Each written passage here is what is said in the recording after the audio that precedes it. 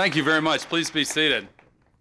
Thank you very much, ladies and gentlemen, and to all of the distinguished guests present. I want to acknowledge the presence of Senator Claiborne Pell and Senator Max Baucus, both of whom are here, Congressman George Miller, Congressman Kika de la Garza, Congressman Jerry Studds, Congresswoman Nancy Pelosi, Congressman Mike Sinar, Congressman John Conyers, and have I missed other members of Congress? And other distinguished guests. Let me thank all of you for being here. This morning I was in New York speaking to the United Nations Commission on Sustainable Development at its very first gathering. It's gathering today because it's exactly 1 year since the Earth Summit in Rio. And at the UN, the first meeting of this commission is a tangible outgrowth of the spirit emanating from that landmark event. After all, when forests are being destroyed at the rate of 1 football field's worth each second around the world, when we're adding the equivalent of 1 China every 10 years to the world's population, when 2,500 people around the world die every hour from contaminated drinking water, then obviously we have to confront the issues facing the global environment. Sustainable development, development that meets the needs of the present without compromising the future, will be essential to our success. This morning at the United Nations, I said that the UN Commission can't work unless each country accepts responsibility. And so it is with deep pleasure and pride that I introduce the President in a moment in a ceremony that demonstrates such responsibility on the part of the United States of America. It signifies the eagerness of this administration and this President to help lead the way when it comes to the environment. The President made his commitment clear last month when he commemorated Earth Day with these words: "Unless we act, and act now," he said, "we face a future where our planet will be home to 9 billion people, but its capacity to support and sustain our lives will be very much diminished." Of course, words are easy, but President Clinton has backed up those words with action. He cited the critical importance of the biodiversity treaty that emerged from the Earth Summit and announced we would sign that treaty, and we did on June 4th.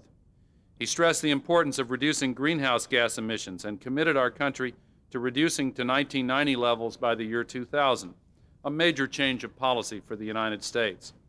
He has established a national biological survey to support efforts to maintain domestic biodiversity.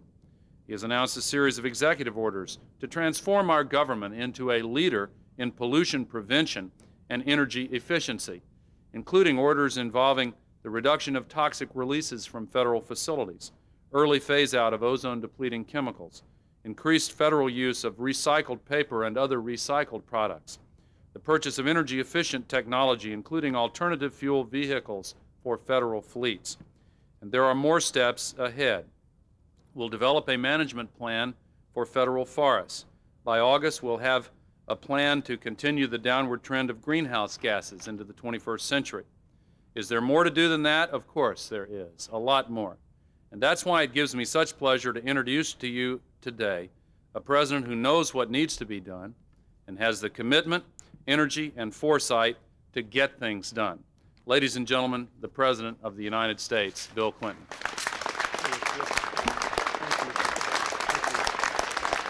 Thank you. Thank you very much. Thank you. Thank you. Thank you. Thank you. Ladies and gentlemen, thank you very much for being here. It has been a year since the Earth Summit in Rio.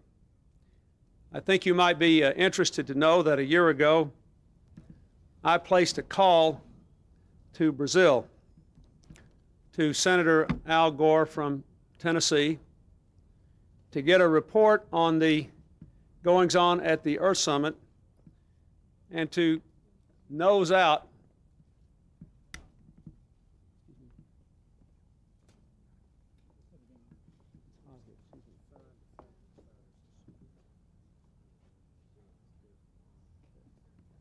Let's go inside. This way, inside. Medical unit. Yeah.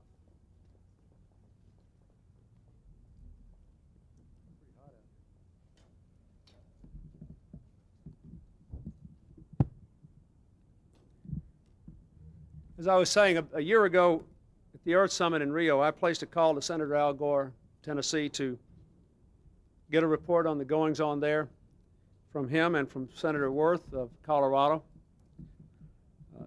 and to begin the process by which we came together as a team. Not very long after that, I asked Al Gore to join the Democratic ticket, and the rest was history. I don't want to make any bones about it. When we had our first very long meeting, one thing that then Senator Gore said was that he wanted to be part of a ticket that, if elected, could put the environment back on the front burner in American public life and do it in a way that would be good for the economy, not bad for the economy. Do it in a way that would bring the American people together, not divide them.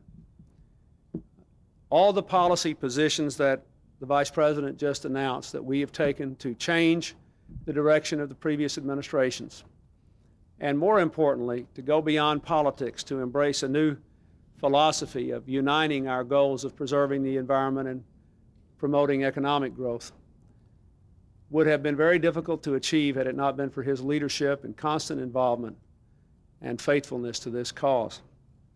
And the American people owe him a great debt of gratitude.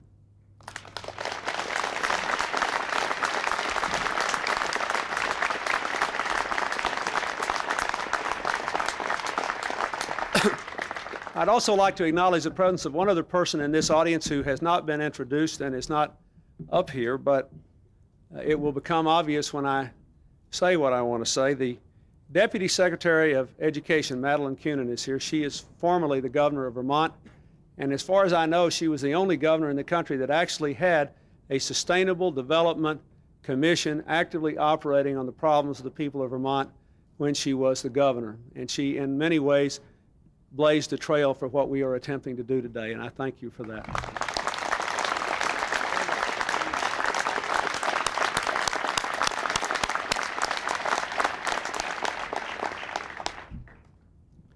A year ago, the United States was in Rio fighting the Global Warming Treaty and the Biodiversity Treaty. Our leading economic competitors were at the Earth Summit, signing off on the Global Warming Treaty, signing off on the Biodiversity Treaty, and while the United States was fighting to water it down, change it, or thwart it, they spent all their time selling environmental technology to other nations in the world, making money while we made hot air. What a difference a year can make. This morning, the Vice President made us all proud in his opening address before the United Nations Commission on Sustainable Development. America is now doing what we ought to do. We're leading again, leading the nations of the world in the pursuit of a great purpose. This afternoon, I am announcing the creation of the President's Council on Sustainable Development to help set policies to grow the economy and preserve the environment for our children and our children's children, bringing together some of the most innovative people from business, from government, from the environmental movement, the civil rights movement, and the labor movement. People who bring a wealth of experience and accomplishment to this mission. People who have developed environmentally sound products, found ways to protect our air and water, and defended communities all across the country against pollution and health hazards. In the past, many might not have ever had the chance to sit down at the table and work together, but now they are working together. These men and women have real experience in the real world, and I am counting on them to achieve real results. I'm asking them to find new ways to combine economic growth and environmental protection, to promote our best interests in the world community, to bring our people together to meet the needs of the present without jeopardizing the future. I'm asking the Council to be guided by 3 principles that inform our environmental policies. First, we believe a healthy economy and a healthy environment go hand in hand. Environmental problems result not from robust growth, but from reckless growth. And we can grow the economy by making our people healthier, our communities more attractive, and our products and our services more environmentally conscious. Second, America must lead the way in promoting economic growth and environmental preservation at home and abroad. We live in an era of global economics, global environmentalism, global epidemics. Our lives and our livelihoods depend upon people throughout the world being healthy and prosperous and respectful of the planet we all share. What is good for the world, in this sense, is very good for America. And third, we must move beyond the false choices and unnecessary antagonisms of the past. From American business and American labor to the world's wealthiest nations and the world's poorest, we all share a common interest in economic growth that preserves rather than pollutes our environment. America can set an example by achieving economic growth that can continue through the lifetimes of our children and grandchildren because it respects the resources that make that growth possible. That is what we mean by sustainable development. That is why I'm asking this council to promote healthy communities and environmentally sound products and services that will do the best in the world to make our marketplace the best in the world now and well into the 21st century. When we talk about environmental justice, we mean calling a halt to the poisoning and the pollution of our poorest communities, from our rural areas to our inner cities. We don't have a person to waste, and pollution clearly wastes human lives and natural resources. When our children's lives are no longer cut short by toxic dumps, when their minds are no longer damaged by lead paint poisoning, we will stop wasting the energy and the intelligence that could build a stronger and a more prosperous America. When we talk about environmentally sound products and services, we mean light bulbs and computers and refrigerators that use less energy and automobiles that produce less pollution. People all across the world want to buy these goods and services. And when we make them in America, that means better paying and more secure jobs and higher living standards for all of our people. Americans take pride in our know-how, our can-do spirit, and our love of this remarkable land that God has given us. With leaders like the men and women here today, we can put what is best about America to work, building a stronger economy and preserving this planet for our children and all generations to come. Thank you very much. Now,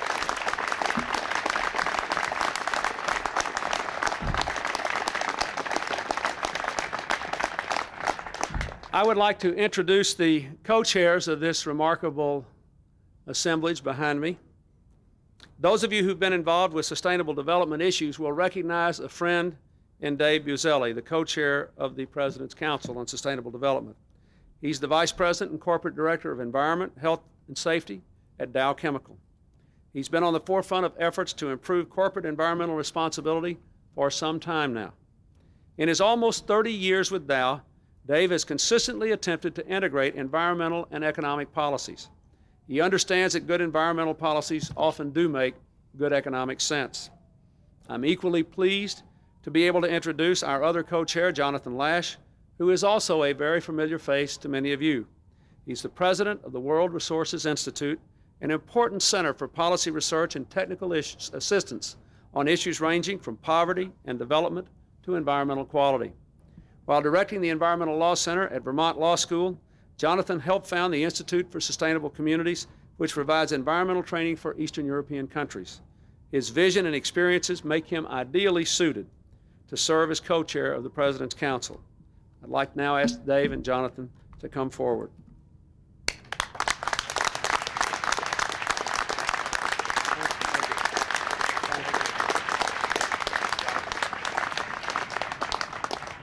Mr. President, Mr. Vice President, members of the Cabinet, Congress, members of the new President's Council, and distinguished guests.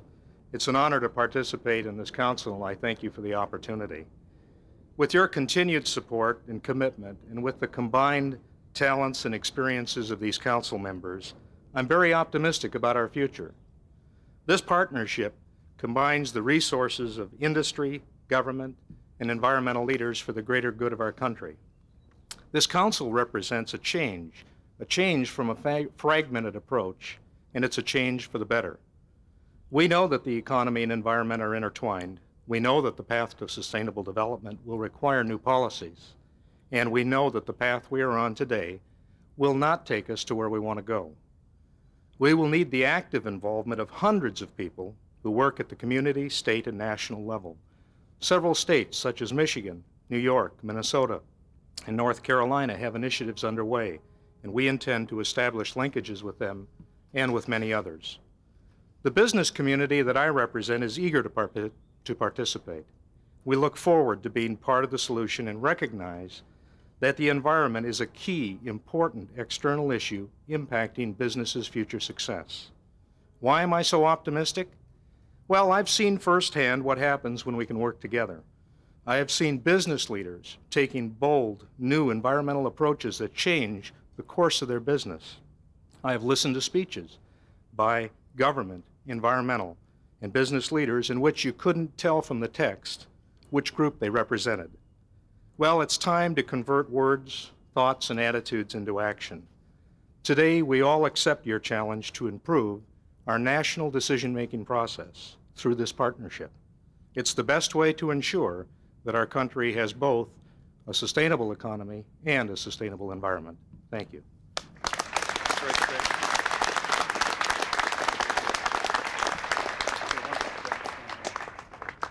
Mr. President, Vice President Gore, distinguished guests, members of the Council, I'm very proud and excited to be a part of this historic Council.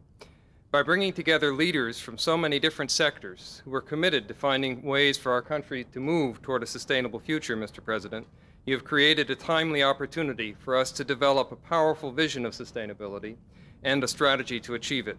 In the process, we can change the way national environmental policy is made, from confrontation to partnership, from gridlock to progress. The Council's membership and mandate reflect a belief growing among business and environment and community leaders that good economic policy protects the environment and good environmental policy strengthens the economy. The Council is the right group at the right time. Working together, we can define broad policy goals and strategies that integrate government programs to strengthen the economy and protect the environment. It is very significant that the membership of the Council includes 5 members of the Cabinet. The greatest opportunities to create government policies that promote sustainable development are not found just in the EPA, but in the Departments of Agriculture, Commerce, Interior, and Energy. Their participation in the Council's work makes the potential for concrete progress very real and very immediate. The Council's resources, government, non-governmental organizations, and industry bring together the critical ingredients to shape sustainable development that works. And on behalf of my co-chairman, David Bazzelli, and myself, I want to thank the members of the Council for the commitment that each one of them has made to this process. I'm proud to be part of this effort to forge a strong and productive partnership, and I'm eager to get to work.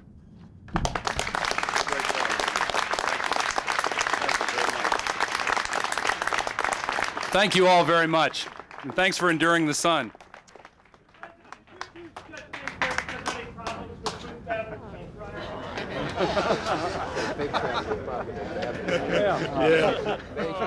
Didn't melt away. Oh, well.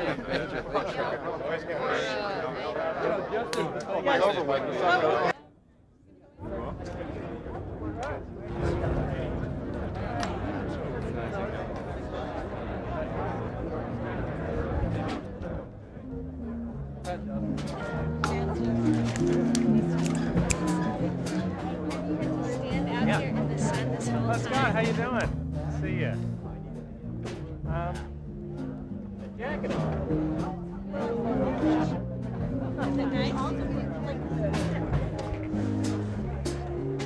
Be some kind of reptile.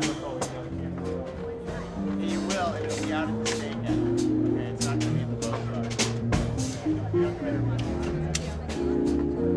That's right.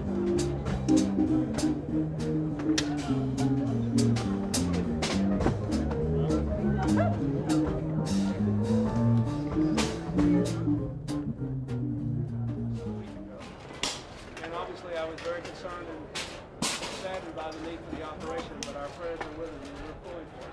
Have you spoken to his family at all today? No, I wanted to wait until, frankly, until I had all this out of the way and until there was time to, get through the operation. And I thought I would call later. We have a time scheduled to call, but I haven't talked to him yet. Were you shocked and surprised?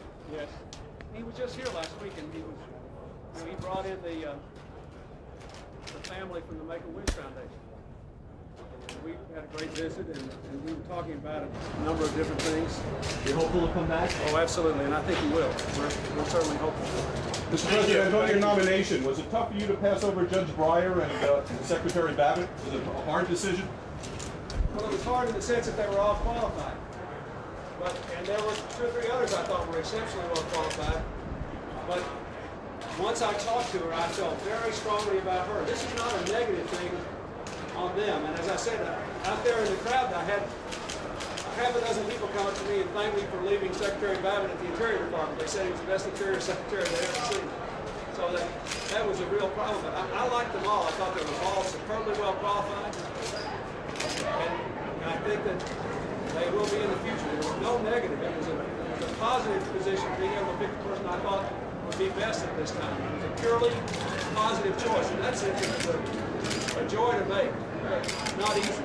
You can see today from her, she's an extraordinary woman. She has incredible inner strength and character, and I think it will communicate itself and really help you create a good atmosphere.